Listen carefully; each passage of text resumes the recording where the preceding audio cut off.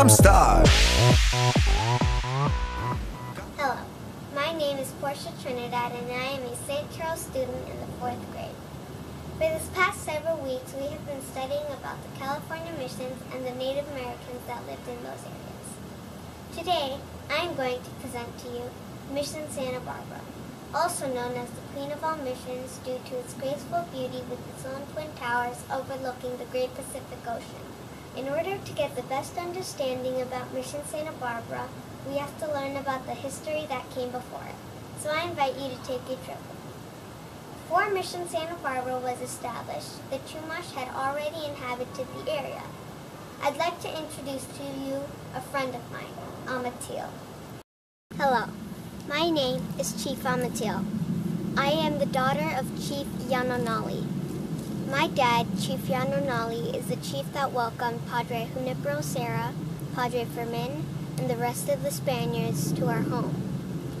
He brought them in and offered them assistance. Porsche had a lot of questions about the Chumash people since they were the Native Americans that lived in the area before Mission Santa Barbara was created. To make all these facts easier to explain, Porsche decided to bring me along on her journey. My Chumash people were a matriarchal society. That means that our lineage came from the mom's side of the family.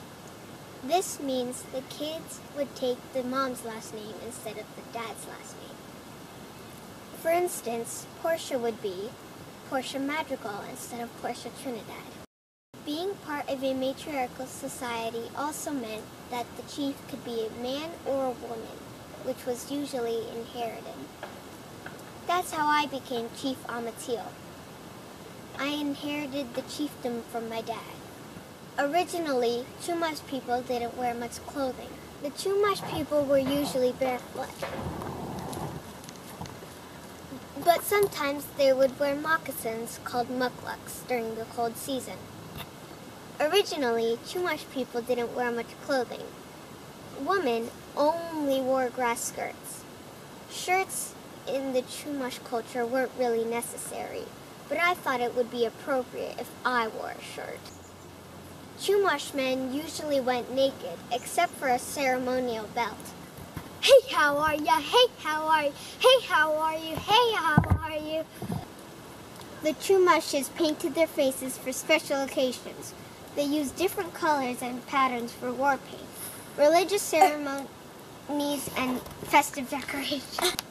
The Chumash sometimes wore deerskin skirts and capes when the weather got cooler. The Chumash chiefs wore feather robes and headdresses like the one I'm wearing now. Today, Chumash people wear modern clothes like jeans instead of grass skirts. They only wear traditional clothes for special occasions like a dance. My Chumash people were known for being very intelligent, resourceful, and friendly. One skill my Chumash people were famous for was intricate basket weaving. Some baskets were woven so tightly they could even hold water. Another skill my Chumash people were famous for was making really strong boats called tamals. They were either made from driftwood or redwood. The tamals allowed us to travel up and down the coast, fish, trade, and not to mention, we got to see very cool sea creatures, such as dolphins and whales. My Chumash people were hunter-gatherers, and since they lived near the ocean, they would gather ocean shells. They would turn them into beads and use them for trade or as money. The word Chumash even means bead people. My Chumash people had many beliefs and legends. They believed that the world was divided into 3 sections: the sky world, the middle world, and the water world. They also had legends to help explain natural events like thunder and lightning. One legend is about 2 brothers that played a stick and pole game. When they played, it was so loud and violent, it made thunder and lightning. Yeah! Woo! Many things changed when the Padres came to our land.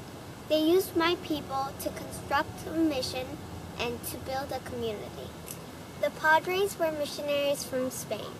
They spent their time trying to teach us Catholicism. They also spent their time trying to build a military by arming and teaching my people to be soldiers. The Spaniards taught us new crafts and trades.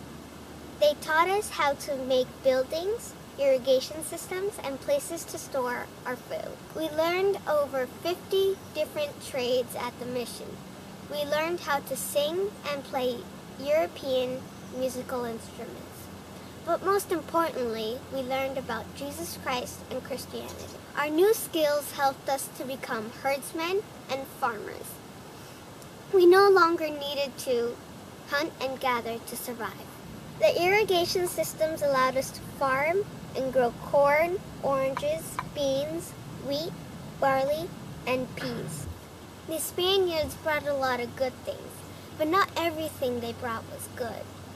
Over the years, there was a lot of arguments and fighting. When the military got involved, they hurt a lot of my people, and they were very mean. Europeans also brought a lot of diseases that killed a lot of my family and friends. Before the Spaniards arrived, there was 22,000 Chumash people in the area. But then, the highest ever recorded was only, in the missions, was only 1,742. The worst thing the Spaniards brought for me was disease. I died from smallpox. But luckily, I converted into Christianity. Now I'm in heaven with God looking over on the mission. Mission Santa Barbara was the 10th mission established in California. Mission Santa Barbara was founded by Padre Fermin de la Suen. It was established December 4th, 1784. Patron Saint Barbara is like a fairy tale princess.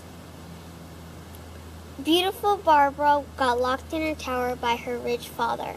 He wanted to protect her from boys. When he went on a trip, he had his workers put 2 windows in her tower. Saint Barbara had them add 1 more window to represent the Holy Trinity. When her father returned, he realized that Barbara converted to Christianity, so he literally beheaded her with his sword. That night, when he was walking home, he got struck down by lightning and killed instantly. Saint Barbara is one of the first martyrs to prefer to die violently than to say no to live with God. The Mission Santa Barbara location was chosen because it was near the Pacific Ocean and it was easy for the ships to deliver and take goods. Also, the land was good for farming and the Chumash Indians were very skilled and strong craftsmen. Mission Santa Barbara's first buildings were made from logs and thatched roofs.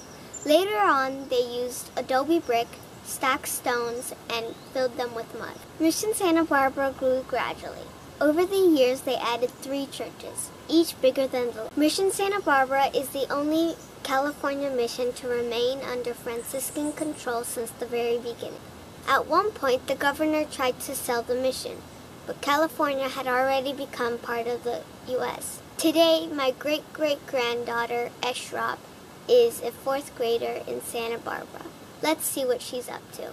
Today, Chumash people only wear modern clothes, like jeans instead of cross skirts, like the ones I'm wearing now. They only wear traditional clothes for special occasions like a dance. A lot of people ask me that, so I thought you should know. Today, I dress just like Porsche. Okay, I'm finished. I'm gonna go send my letter to Porsche now. Bye! Hi guys, I just received a letter from my pen pal Eshrop. Before I go to read it, I just want to thank you guys for taking your time to learn about Mission Santa Barbara and its enchanting history. I hope you guys had as much fun as I did. Ciao for now. Bye.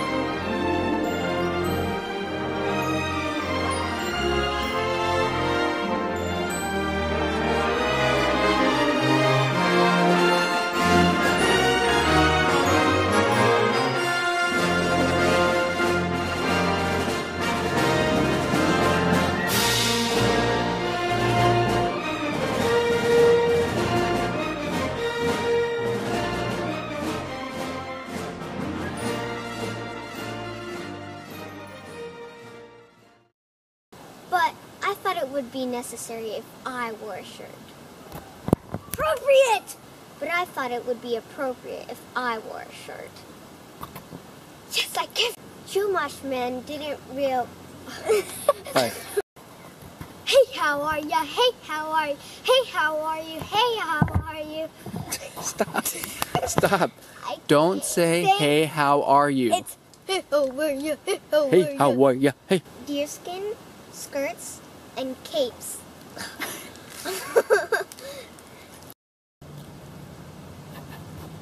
They would use them for beads, or for trading, and, or...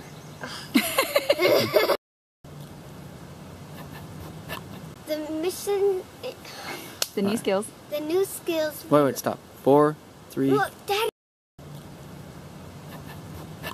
Later on, they used Adobe brick and...